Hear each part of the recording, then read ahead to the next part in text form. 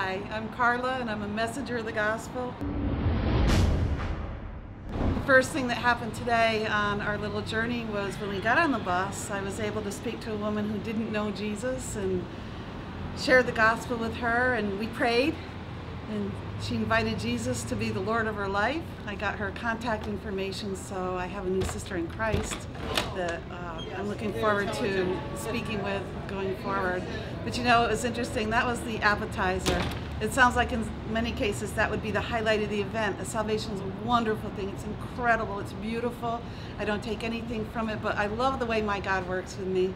For me, He allowed that to be an appetizer because He had more to come. When I got up this morning, I felt like He was telling me that I was going to be buying a pair of sneakers, and I thought, Lord, in a financial district, that's going to cost a lot of money, but if that's what you lead me to do, that's what I'll do.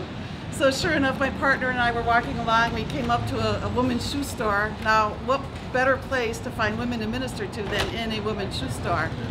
So I went in and I bought this pair of sneakers, and we spent some time with a few women in there, prayed with them, and I walked out with my sneakers under my arm wondering what exactly it was I was supposed to do with them because they weren't my size.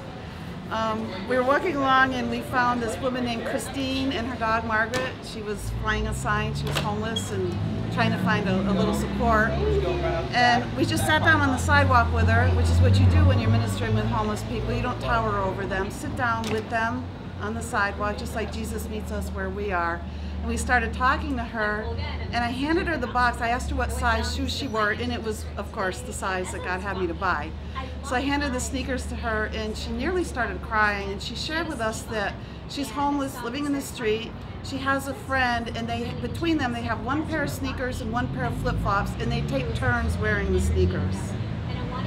And it just spoke so deeply to my heart, because not only was God speaking to this woman and letting her know, reminding her that He hasn't forgotten her, He will meet her needs, He loves her, she's important and she's valuable.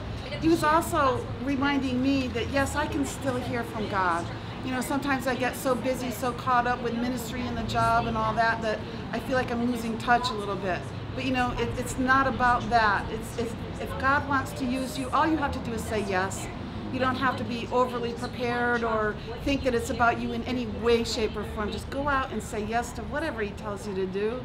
You will hear from Him. He will lead and guide you, because it's really about the person He's bringing you to. So please, with me, everyone, keep Christine up in prayer. God loves her, and so do we.